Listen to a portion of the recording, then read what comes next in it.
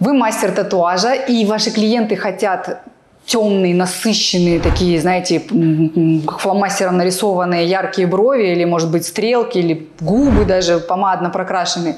А у вас получается только легкая дымка. Или если вы начинаете работать поактивнее, то вы заглубляетесь, и к вам на коррекцию приходят свинцовые, сизые, некрасивые цвета. Что делать? Как решить эту проблему? Я расскажу вам в этом видео. Смотрите его до конца. Всем привет! Меня зовут Елена Nechaeva. Я создатель пигментов для татуажа, самых лучших вообще, на мой взгляд, на свете. За моей спиной логисты. Я сижу в своем кабинете, в котором я снимаю огромное количество видеороликов для вас обучающих. А сегодня я расскажу вам, как добиться вот этого плотного, красивого цвета на лице вашего клиента, не совершая ошибок, когда вы заглубляетесь. В чем вообще проблема?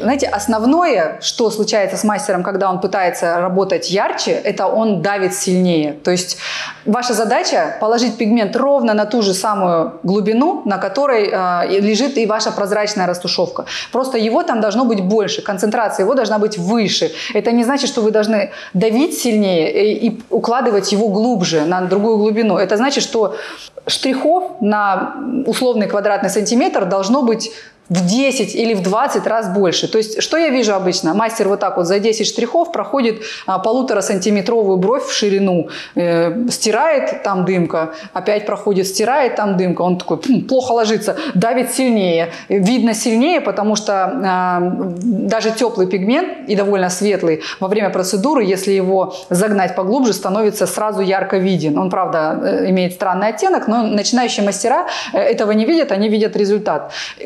И вот это вот заглубление как раз и приходит в виде сизых бровей или каких-то фиолетовых губ или подплывших синюшных стрелок на глазах. Поэтому самое главное, что вы должны сделать, это увеличить количество штрихов, не меняя нажим на квадратный сантиметр. То есть, если вы посчитаете свои штрихи, у вас их там было, допустим, 15-20, сделайте 100, но не меняйте нажим. Соответственно, когда вы сотрете, у вас будет плотно прокрашенная вот эта вот полосочка на лице, которую мы называем бровью. А вторая проблема, почему у вас не получается ярко и красиво, это то, что вы работаете пигментами, в которых мало красящего вещества. То есть сколько бы вы много штрихов не делали, пигмент все равно будет смотреться размытым. Это может быть потому, что изначально пигменты очень сильно разбавлены, или это может быть потому, что вы налили слишком много разбавителя во время работы.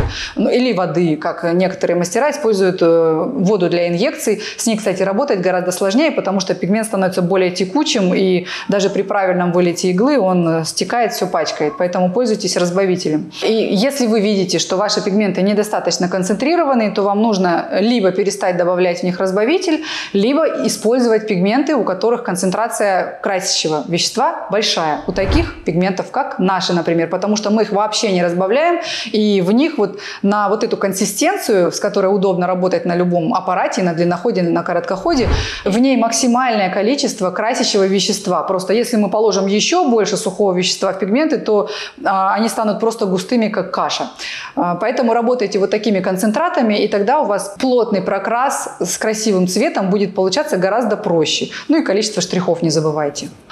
Третья причина – это то, что, возможно, вы работаете травматично. То есть, когда кожа травмирована слишком сильно, она активно заживляет себя и выталкивает больше пигмента, чем вам бы хотелось. То есть, работайте более поверхностно. Если вы совершаете ошибки, если вы не можете понять, на какой глубине работать, или какие-то совершаете ошибки типа стыков, заглублений, контуров, то в описании к этому видео будет ссылка на нашу онлайн-академию, она абсолютно бесплатна, и вы можете пройти море уроков, которые я записала для вас с примерами, для того, чтобы вы научились правильно работать и не совершали ошибок в работе с вашими клиентами. Поэтому переходите по ссылке в описании к этому видео, абсолютно бесплатное видео, просто научитесь правильно работать.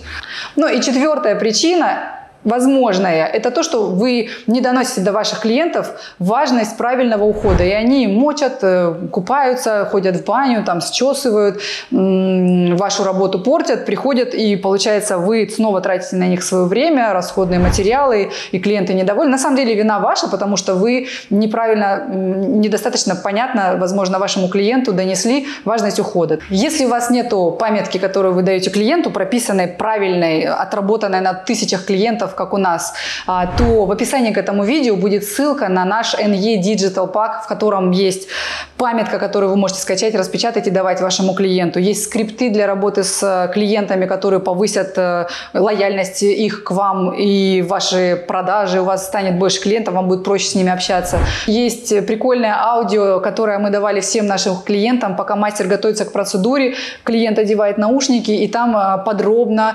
красивым дикторским голосом ему рассказывается, что такое татуаж, как это работает, как он вносится, как правильно ухаживать. И таким образом клиент понимает важность правильного ухода и, соответственно, вашу процедуру сохраняет на дольше. Все это абсолютно бесплатно. Вы можете скачать, перейдя по ссылке. А я снова попрошу вас подписаться на мой канал, нажать колокольчик, и вы будете видеть мои видео, которые я выпускаю для вас с завидной регулярностью, первыми, и применять их, и учиться и становиться лучшими, и вот это вот все. Всем спасибо за просмотр, всем пока!